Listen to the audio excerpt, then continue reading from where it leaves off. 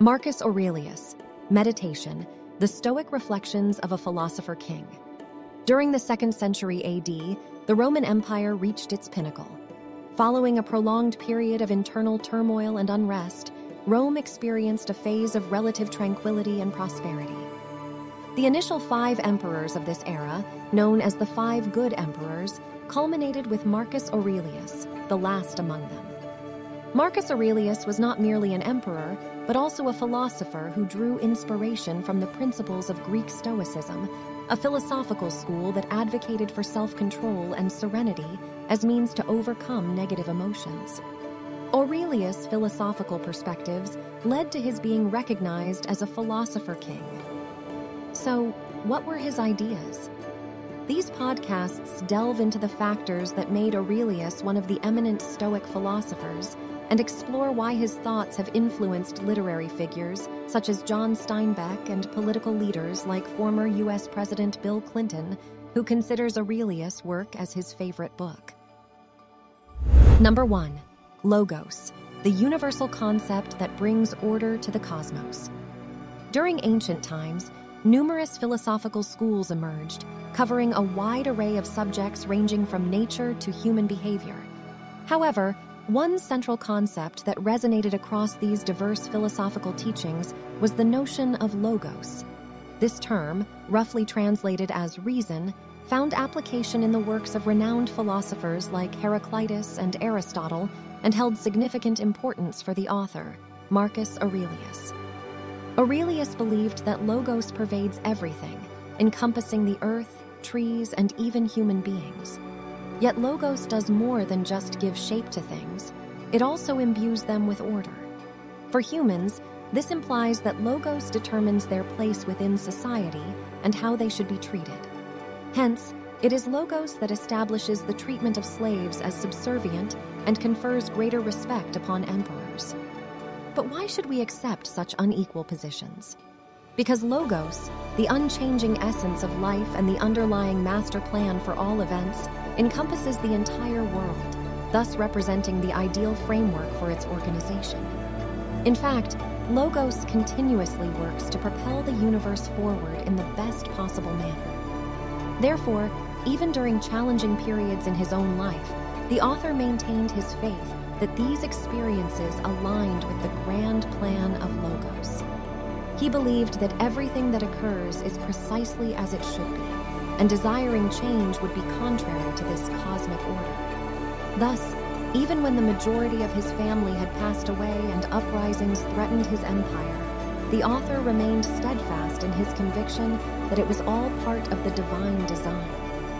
As Marcus Aurelius states, "My only fear is acting against human nature, the wrong action at the wrong time in the wrong way." Number 2. Embracing the inevitability of death. In ancient times, death permeated every aspect of life. Infant mortality rates were alarmingly high, and the average life expectancy was remarkably low. Consequently, the author frequently encountered people who expressed a fear of death. However, the author held a different perspective. He believed that individuals should not be afraid of death, as both the living and the deceased remain integral parts of logos. Therefore, dying simply signifies logos departing from a body that had been undergoing the process of dying since the moment of birth. When a person dies, they reunite with the greater logos, and their essence is recycled to form new living beings, perpetuating an unending cycle. Moreover, death occurs precisely when logos deems it necessary. Since logos operates according to a grand plan, fearing any of the countless things that could potentially cause death serves no purpose. Hence, whether the author was destined to pass away from old age due to cancer or meet his demise instantly on the battlefield, he recognized the futility of resisting either fate. It would be futile to fear something so unavoidably inevitable.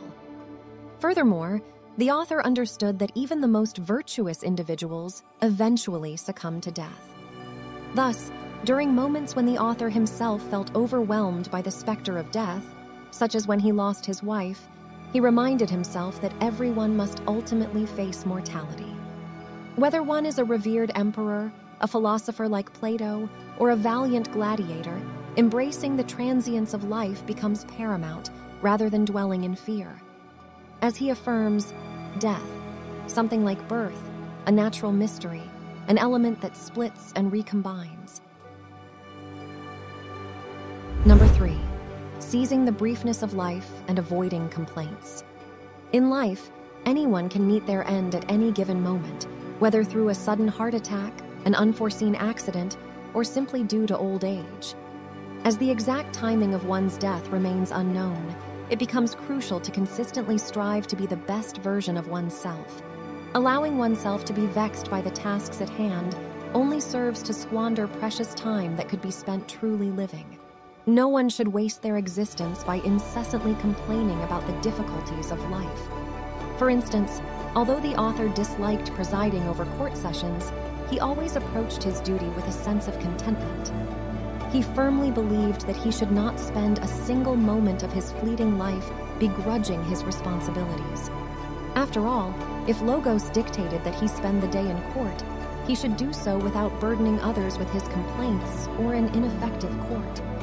Moreover, since our time on earth is limited, it becomes paramount to accomplish as much as possible.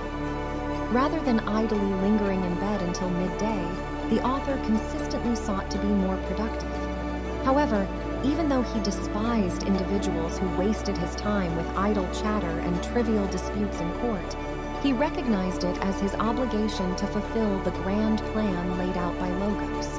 This meant occasionally allowing others to waste his time. During moments of doubt or fatigue, he only needed to recall his role as an emperor and his participation in the greater scheme of Logos to regain his resolve. In accordance with Logos, an action is deemed unnatural when it conflicts with the inherent order. Number 4, the primacy of logic and the perils of emotion.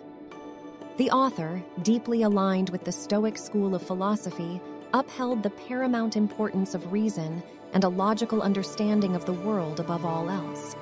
Thus, they regarded a composed and analytical mind as superior to one driven by desires and emotions. This perspective is rooted in the understanding that Logos, at its core, revolves around governance through reason and order. It is a framework wherein every occurrence is deemed intentional and, therefore, inherently good. For instance, when faced with the loss of a house due to a fire, one could perceive it as a catastrophic event leading to the loss of all belongings. Alternatively, one could view it as a beneficial occurrence, recognizing the opportunity to claim insurance. In essence, the interpretation of any event hinges on personal perception. If one accepts the premise that Logos orchestrates events for justifiable reasons, then they should observe such circumstances objectively and acknowledge them as necessary for the greater good. The burning of one's house, for instance, may lead to a relocation where they encounter a person with whom they eventually fall in love.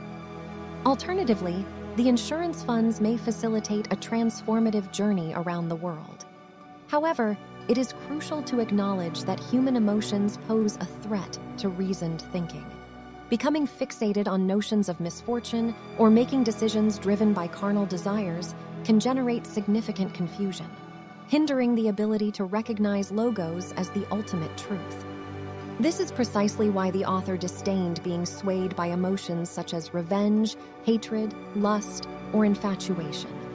Maintaining a composed, collected, and rational mindset was indispensable for effective governance. Thus, when overwhelmed by emotions, the author turned to meditation on Logos and their role within the grand tapestry of existence. Through such introspection, they could realign themselves with their place in the universe and regain a state of tranquility and reason. Number 5, self-inflicted pain and the immutable logic of Logos. Ancient Rome harbored countless perils, particularly for an emperor. Frequently, those in positions of power would succumb to torture, poison, injuries sustained in combat, or witness the ruthless murder of loved ones by enemies.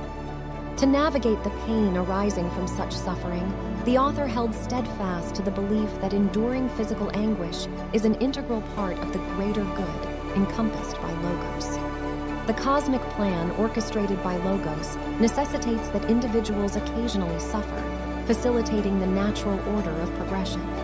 Thus, if someone endures torture and meets their demise, undergoing harrowing personal agony in the process, it remains a rightful occurrence within the grand scheme of things, as it was intended to happen. In fact, the author experienced the heart-wrenching loss of nearly all 13 of his children during infancy, with his wife eventually joining them in death at a young age.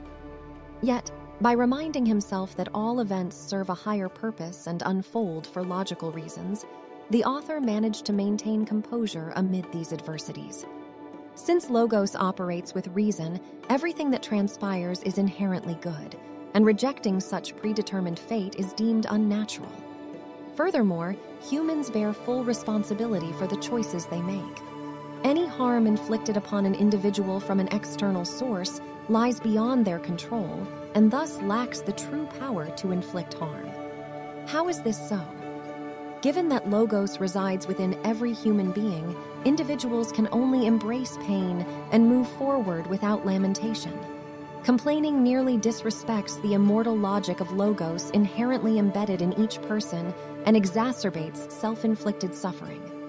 As the He aptly states, if you are distressed by any external thing, it is not this thing that disturbs you, but your own judgment about it.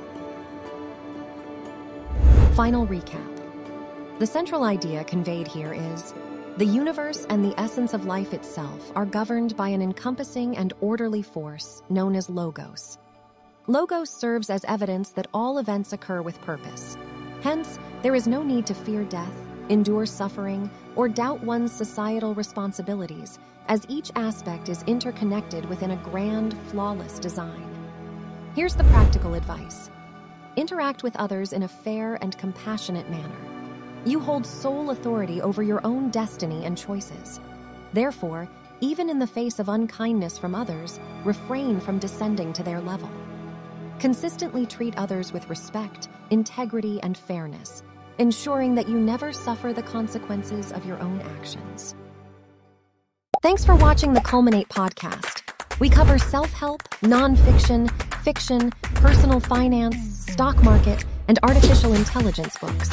Like, comment, and share to support us. Subscribe and hit the notification bell for more engaging book summaries. Join us on this literary journey at the Culminate podcast. Keep watching, keep exploring, keep evolving.